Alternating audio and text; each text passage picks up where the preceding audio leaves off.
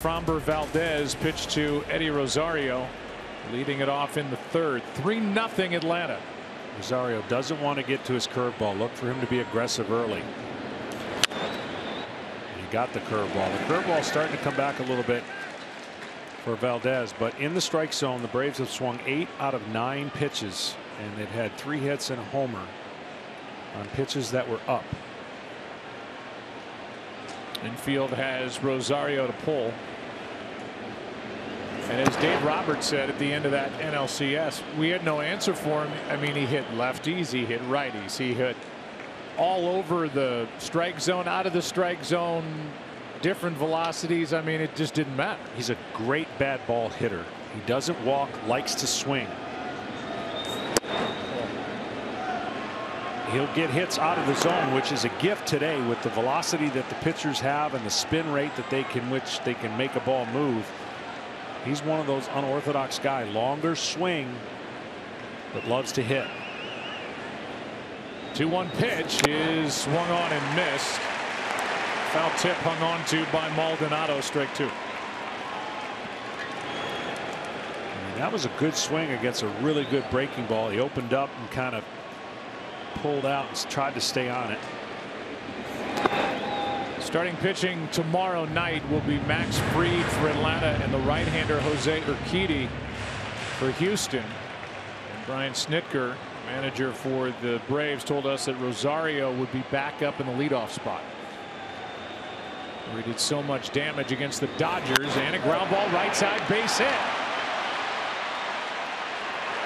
That is already 7 hits by the Braves against Valdez. But see, that's what's so unorthodox about him. It looked like he had body would gone out in front, but he kept his hands back on a breaking ball that rolled over the zone. And he's just one of those guys that likes to get hits. Watch how his hands stay back. Opens up the front side and just kind of reaches and hooks the ball.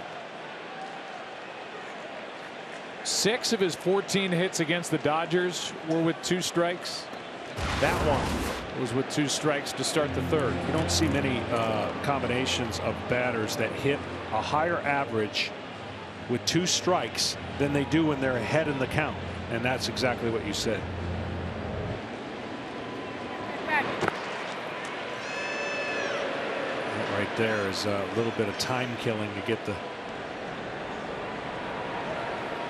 reliever ready too. That's Yimi Garcia for the 2nd time. It's going to take him much longer now because you said it, 2nd time up. Darno, the right-handed hitter, on deck.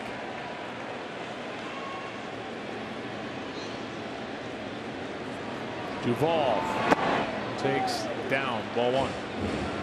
Haven't seen many changeups. There was a changeup there.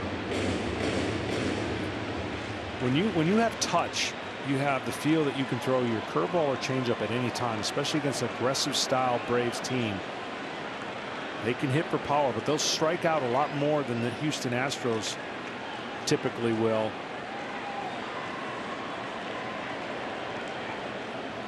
Valdez just trying to fight to stay in the game. This one is a rocket into left and gone. 5-0 Atlanta here in the 3rd inning as Duvall goes deep. What a start to game 1 for the Braves.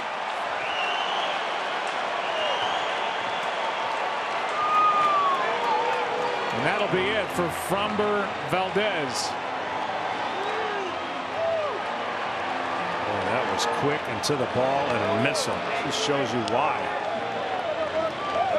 I think the Braves were ready. First team in World Series history to score in each of the first 3 innings of game 1.